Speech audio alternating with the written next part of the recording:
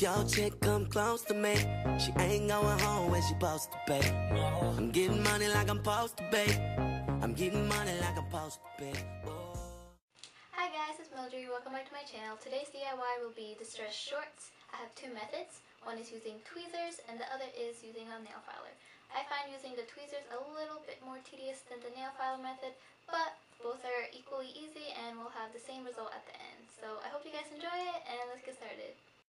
The materials you need for this DIY include real denim jeans, tweezers, scissors, white pencil, and a nail file. Put on your loose pair of jeans. I'll be using a pair that I thrifted.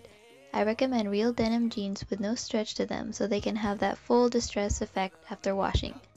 We will be cutting a V shape. You don't want to cut them straight or it won't look right. First, we will be marking 2 to 3 inches from the crotch area so it doesn't end up too short.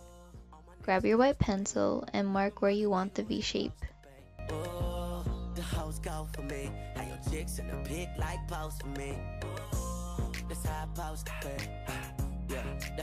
Take the jeans off and find your mark. We will be finishing the marking of the V shape on a flat surface.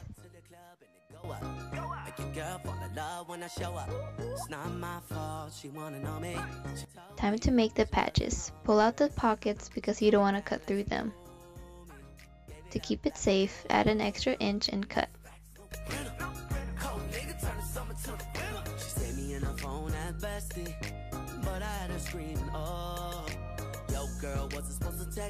In order to be symmetrical, use the already cut leg as a template.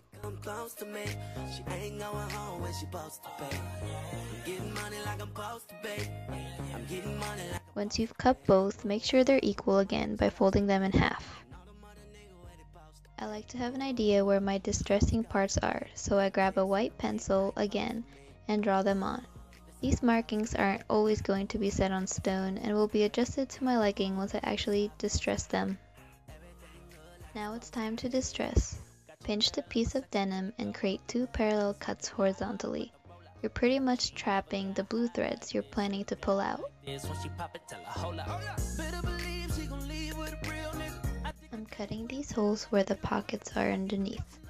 This prevents from too much skin revealing once I finish cutting. Remember that these holes will stretch in time depending on how much you wear and wash them. Cut them however you like. It doesn't have to be perfect. They're destroyed for a reason.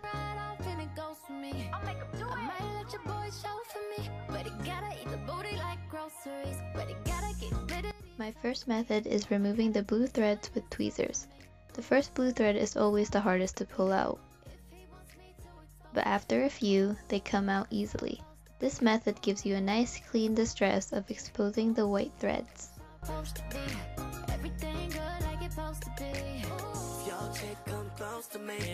My second method is filing your cut. Place your fingers under the cut, but make sure you don't file away your skin. I think a nail filer is a way better tool than sandpaper. It's easy to grip for your hand. File until you see the fraying of the white threads. And now you can easily tug them apart. Instead of pulling each blue thread separately, you can pull them in a larger group. I call this my lazy way of distressing. But you still end up exposing the white threads.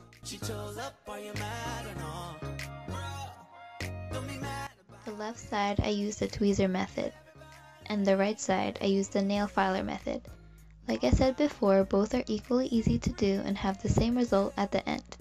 Once you're done distressing, give them a shake so all the blue strings fall out and throw them in the washer dryer where the magic will happen. Then you're done with your DIY distress shorts. I